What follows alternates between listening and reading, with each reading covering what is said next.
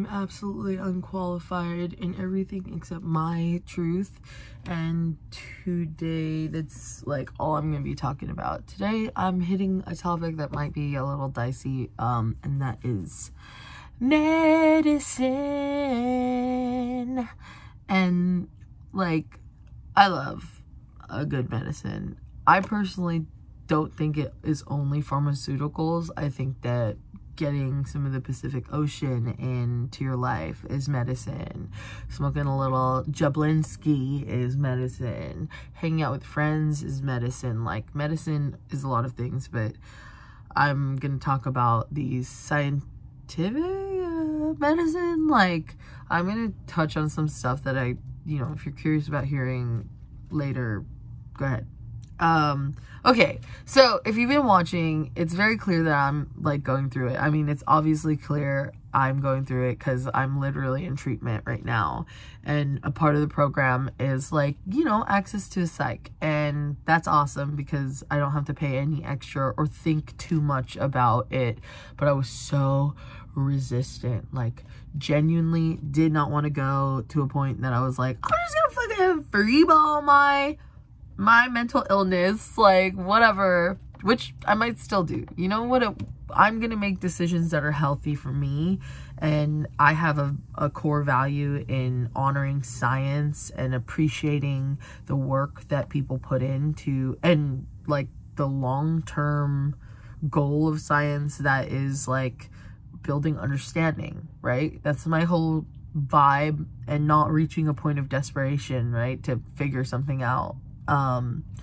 People often misunderstand science, and right now we're really in an era where people are questioning it and not trying to like sit at the table with it and, find out what is best for not only the entire community, but for their individual sovereignty. And that is a tricky thing to do.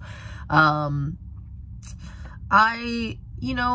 love a little Tylenol. I love a little Tums. I love a little anything. Like, I really genuinely look at medicine and see it as something that could help me no longer live in hardship. And I have no idea why I was not applying that to my mind. And I just, I'm willing to try it, and that's hard for me to say, but it's like one of the things that I have to work through, and I will work through, because it's like, my friend Matt, a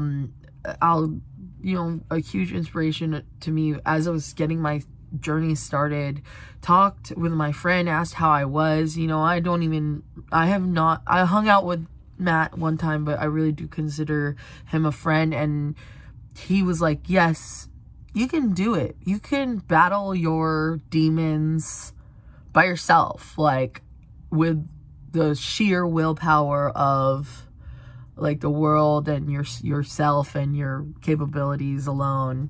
And like, but do you have the time? And I'm like, no. And I've been entering, I'd say the way I describe it, and actually the way my therapist described it, was like states of mania, like in my pursuit of changing the world, because I'm so excited about it, and I really am actually seeing that I can try, at least in a real genuine way to me, that can change things. I'm good at getting embarrassed, and I'm good at feeling ashamed, and I'm good at like doing all of that in stride and taking full responsibility for like the way that I make other people feel. And like, that's my vibe. That's my truth. Hello, Chips. He knows that this one is hard for me.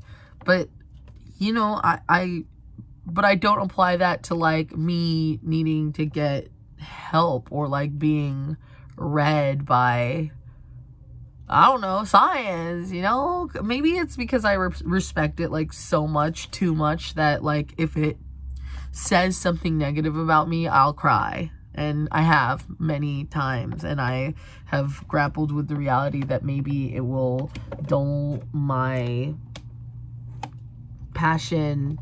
Chips, dude, I'm trying to Talk to the people. I'm trying to do my art, bro.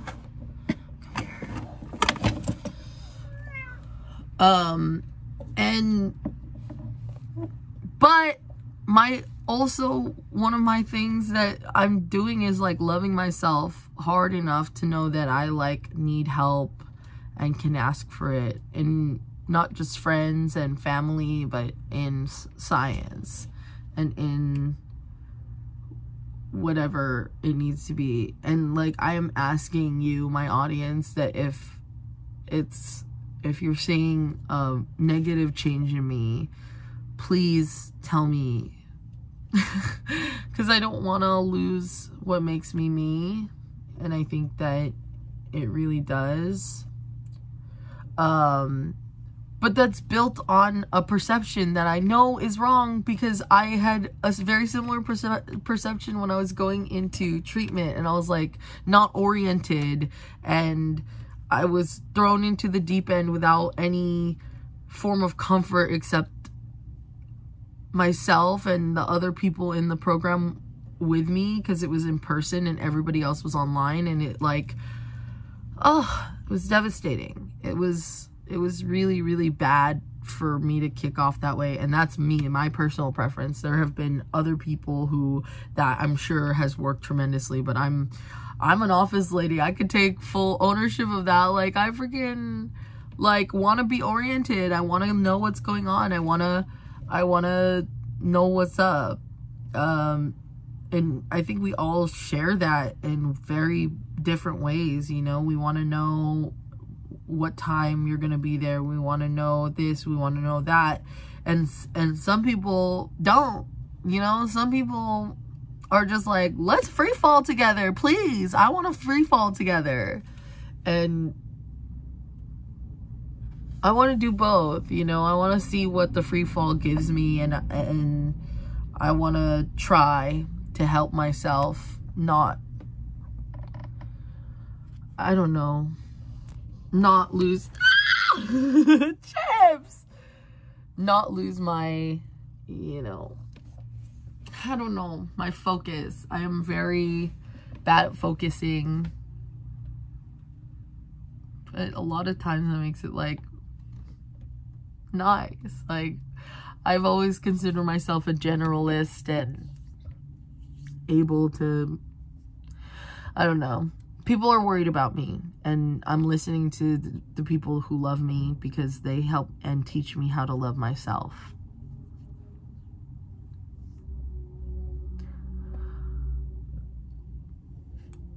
And like, I'm worried about the people I love worrying about me.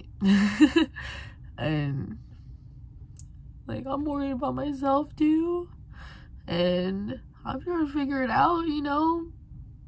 I just want to be a person and who is nice and good and kind and compassionate and exudes love, and people who love one another don't listen to others and don't listen to themselves. And yeah. And if I'm trying to build a world where my next of kin, my nieces and nephews, and if I have a child ever, like them, you know, a world that upholds science and respects the scientific process and stuff like that, and that includes mental health and whatever professionals say are good, but and always maintaining the reality that I'm a professional in myself. And like, I'm crying because I'm scared, you know. I'm thinking about all the potential outcomes, and I'm thinking about how it might stop me from whatever. But I was given a new perspective by my friend Gianna. I'll tag her below. She's so wise and so intelligent, and we have very similar backgrounds but very different reactions to those backgrounds. And she told me that like, it actually like helps you focus on what's most important to you, and I want that for myself if that's what I need. I don't even know. That's the thing. Like, I'm just freaking running off an assumption. And that's what has freaking got me into weird situations. My life is a movie ass. Like all my assumptions are reality ass. That's how I ended up yelling at my own mother in the streets of Cerritos, the suburban streets of Cerritos at 1 in the morning last night. And I'm done being that girl. And if that includes reaching out to Dr. Holt, who I think is an absolute fucking dick, and respecting the reality that he's a doctor and I am not, then fucking let's go. Right? Let's go. Let's do it. I'm down.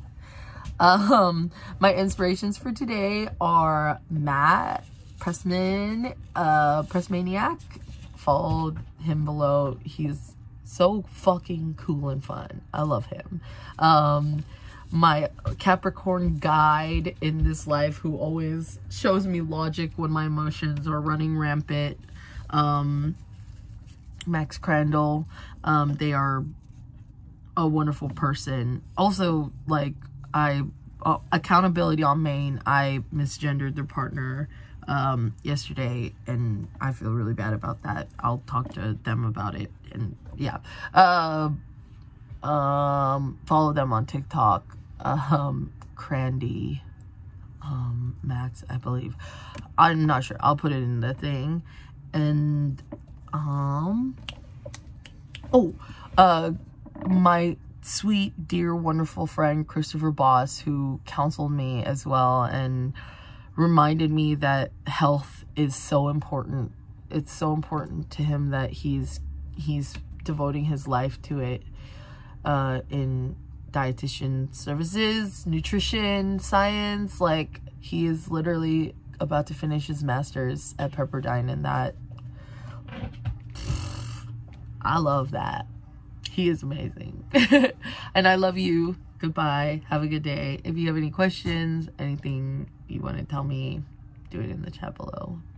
I love you. Oh, also another inspiration, obviously, Tiana, always inspiring me. Get your hair done by the woman. She's a beast, and she listens to me and I listen to her. It just takes us, you know, some time to get through the emotions of it all, and it's care, you know. I love you. Have a good day. Bye bye.